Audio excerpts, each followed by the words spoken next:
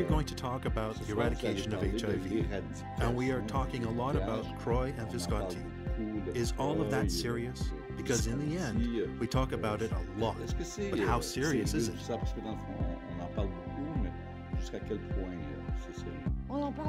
It's true that we talk about it a lot. It is serious. We will try to see how it can be. For 3 or 4 years, why have we redeveloped the concept of a cure, a functional cure for HIV? Finally, we have arrived at the point where more than 90% of patients who are on antiretroviral treatments are undetectable. We have the baby. Some have questioned if the baby was infected.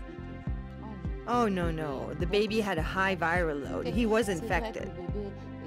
It's true that the baby was infected probably with a contamination from his mother that was not very big, but he produced the virus and there is no doubt.